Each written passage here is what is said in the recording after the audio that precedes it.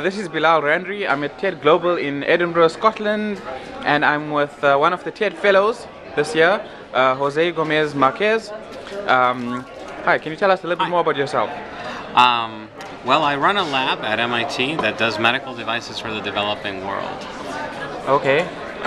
What sort of devices? Well, a lot of diagnostic stuff, a lot of drug delivery, vaccine delivery, solar sterilizers. The idea is to use devices that are appropriate and ruggerized for the field instead of making devices that are stripped down variations of what we use in richer countries. So we start from the bottom up. We engage the users into designing them and often even create erector sets so that they can design even more of them and then work with us.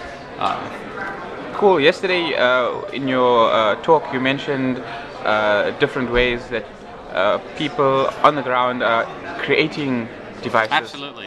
You know, when you go to developing countries and you hang out in hospitals enough, you'll start to notice that nurses and doctors are actually already solving many of their own solutions, many of their own problems, sorry. And if we learn to look at that with a specific lens, we can see that they're actually good inventions. All they need is a little bit of engineering to make them into a product.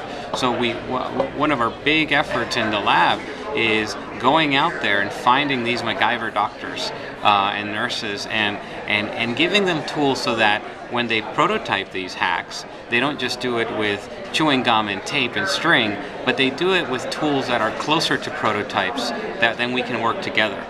Because that's when you create a true collaboration.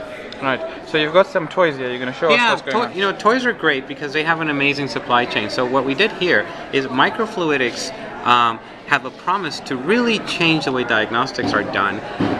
We haven't really quite figured it out in the developed world. The developing world has a great incentive because you can save a lot on chemical and reagents.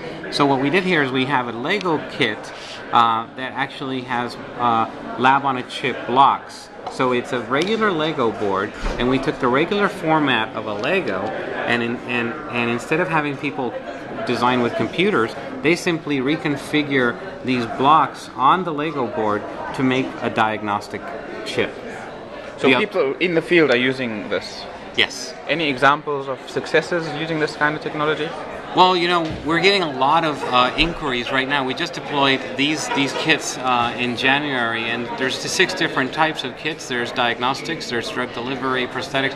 But one of them allows people to put microscopes on cell phones, and we're getting all sorts of inquiries from the field about new ways that they're actually taking pictures of microscopic stuff and then putting one on a cell phone, for instance.